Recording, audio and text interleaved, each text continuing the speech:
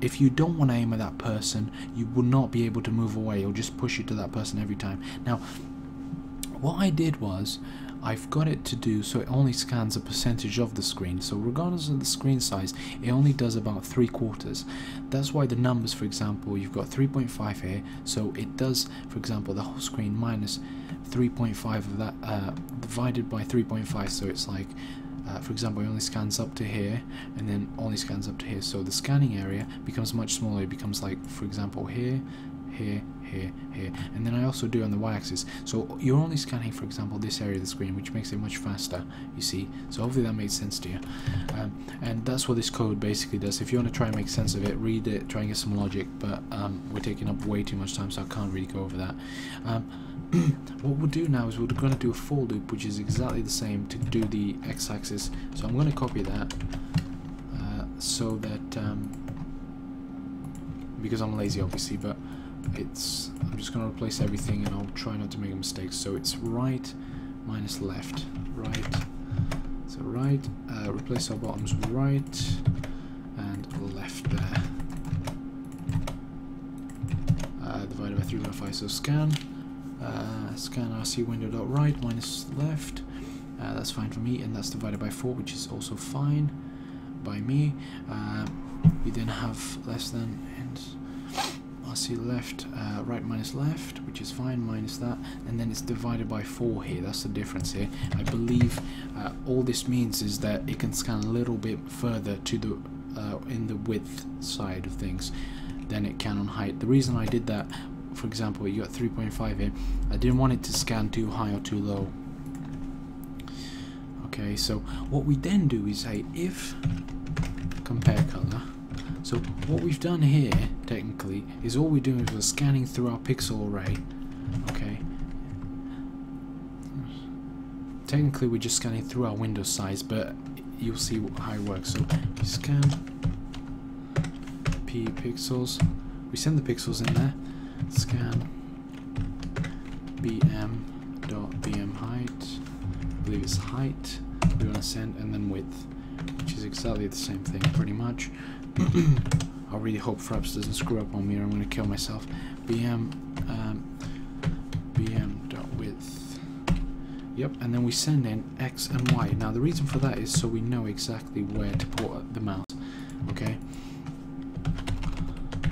set cursor pause, so set cursor position now, set cursor position. Now what we're doing now, we're doing exactly what we like to do, x plus scan. Now this is my own homemade thing I had to do, like for the past amount of code we've had to do. I had to come up with all that, certain things that took me a lot of time.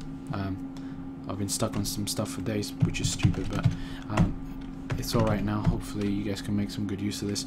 But y plus 4, now I'll explain this to you right now, and then plus scan RC window dot top.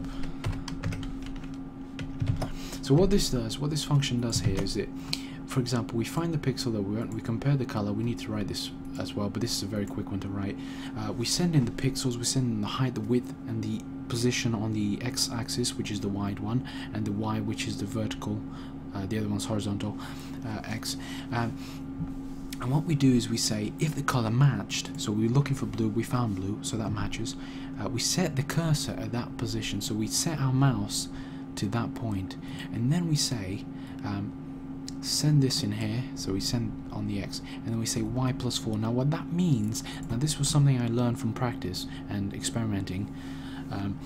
If you do just y, it means as soon as it reaches the top of the head, for example, there you go, it sets a position there. Now that can be tricky because if it's right at the top of the head and you take a shot, it might just go over the head and miss them. If you do plus 4, it will go, if you know how screens work, it plus technically increases the value, so plus brings it down, and if you do plus 4, it'll bring it down a little bit, so it will allow you to shoot him straight in the face instead of shooting just above the head. Although it will work with just y, it will work more times than with y plus 4. Don't do plus 10, for example, because at long distances you will see changes where you, for example, shoot next to the neck, which will not kill them. So yeah, that's it. That's why I use that. And if you download the source at the end, you'll see all my comments that explain all that. So I'm going to keep going. What we then do, okay, point. I'm going to declare a couple of things. So point current pause, declare that there, and we say get cursor position. What all this does again is it finds out where our mouse is, and current pause.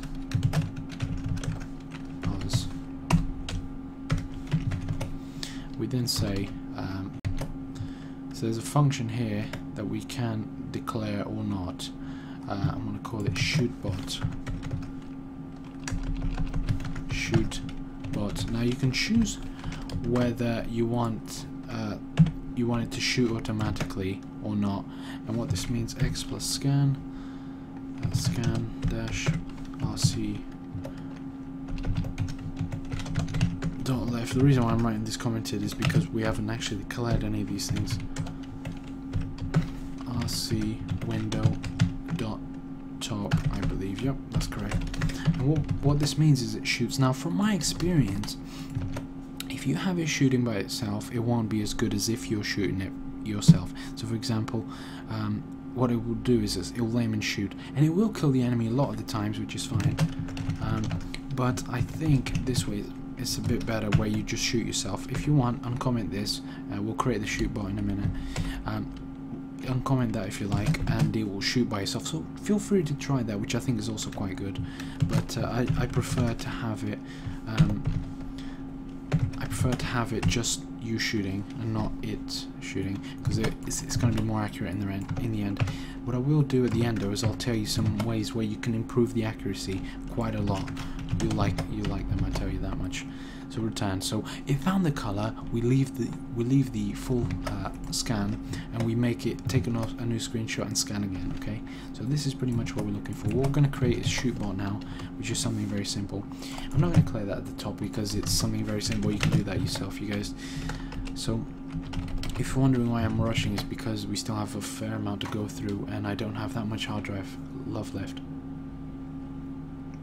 But hopefully you guys can still keep up nicely. If not, you can kill yourselves. No, I'm joking. Just go back a little bit if you're having trouble.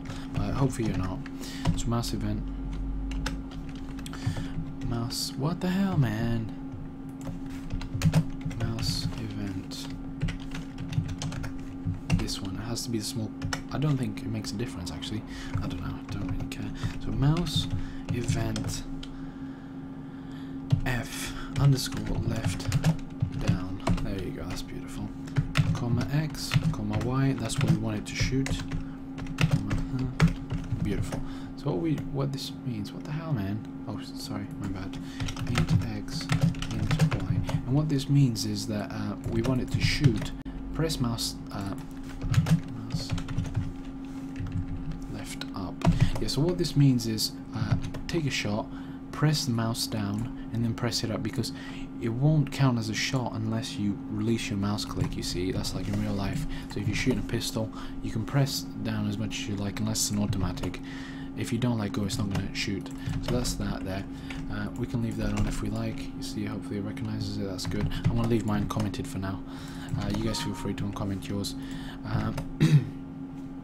Okay, so one thing I made a small mistake on, obviously, well, it's not really a mistake, but it's just make sure you put shootBot as void, because that's what I did on my original one. Okay, so no, compare color. So compare color is missing. We're going to do that now. So let's look for that there. Look for it here, and we'll make a copy of it, and then write our code. So let's find a place for it at the end, because we've declared the function prototype at the top. So do that, declare it here, and you'll see this is a very quick one to do. Oh, for God's sakes, I'm such an idiot, I did it again. There you go, that's better now, hopefully. So yeah, guys, probably not going to get the biggest audience right now, but if you're still around, I've got a lot of tutorials coming up. I've got the more difficult stuff coming up, hopefully, because I've been managing my site. I haven't been able to do much, but hopefully I'll be able to bring out some of the good stuff soon. Okay, so what we do is int p equals now this is Microsoft's formula, this isn't mine. Height minus y minus 1 times width plus X. Now what this does is it grabs exactly the element that we're looking for in the array. Okay, so we want to find, if we want to compare the color of that within this array, the pixels array, we need to know exactly what element to target based on all these things. So the y-axis, the x-axis, width and height, and this is what we use for that. So think of this as, for example, finding let's say on our scan we're looking for 10. This is that 10. Okay, so this is very straightforward. So then we do if int and then pixels p pixels p dot, you see what this is now? Oh, I didn't know it was reserved. RGB red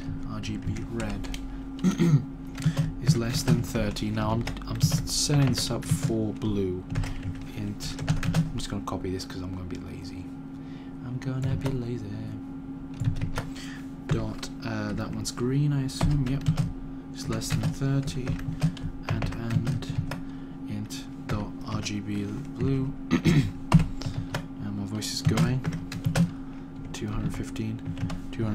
So what we're saying here, we're saying, so just going to do that. So we're saying if our red is less than 30 and our green is less than 30 and our blue is more than 15. Now if you don't know about RGB levels, let me just give you a quick view. From taking a print screen of the actual game to know what cameras I was dealing with, I came up with this number. So if you want to know, let's say for example you want to find out what number, let's just choose a color here quickly. Let's say you're in a game and you want to find out what exact color the cams is, because they're not always exactly red, exactly blue, whatever. So you see that button on your keyboard next to scroll lock and above insert, it's called print screen. So you press print screen. I'm sure most of you guys know this. I don't want to make try and make you guys sound like idiots, but I just want to make sure the beginners understand this as well. So you press this here. There's this, if you're using Paint now, I really recommend you get this because it's useful every now and then. You grab that color, the picker, you use it here, let's say, so this is my actual thing, this is an image. So I pick it here, as you can see it gives me some numbers here, so that's R for red, green and blue. Those are the values. Now if we put the values that we are looking for on our thing here, so let's just do that, close that a little bit. Yeah, so the values are here, so let's say red we want less than 30, so let's go for 30. We want green to be less than 30, so let's put 30 there and 215. And you see what color it gives us? It gives us a nice little blue. And now I didn't do too high here in case if it's slightly darker in a room, so it can still shoot them. So these numbers are good for me. Now if you want a red, you can just say 215, you change that to greater than, and you put this one less than 30, okay? But I want blue for myself. So if you want a different one, then that's fine, you go for that. So all you do is, if it equals true, just return true. So you don't actually need to put the brackets there, but I tend to do it anyway. So one thing I like to do here for debugging, you can remove it if you like, but I think you'll need it. VK delete is a good key, I think. We'll put delete, so if we want to break out of the loop, exit and reduce code 0. So what if we're testing, for example, let's put some brackets around this actually, make it easier for me to understand. God, turn false. So again, oops, typical noob mistake. Okay, so that's that. So what this means here obviously is if we're comparing a color, which is something that happens a lot of times per second within our array and loops, if we want to just, we've seen some checking, we just want to get out of the loop, so we get out of the loop. So okay, so that should be good enough there. Yeah, I'm happy with that. So that's our compare color function done. Just going to compare it, make sure it's fine. Yeah, that seems more than fine to me. So if I press F6 just to see if it builds, great. Let's see what's missing. Okay, so I think it's about time we do some actual testing. So we're going to make sure our thing is working the way we want it. So I'm just going to move this to the side here. Now you should have got this file now within your files required folder. Now you're probably wondering what the hell is this, but I created this just for some testing, and I think it's pretty neat. That way you don't have to load the game up every time you want to test something. You guys feel free to do that, but I'm not going to do that. So in order to test this, to make sure it's scanning what we want to be scanning, we're going to be doing something here. So let's go to our scan BMP function.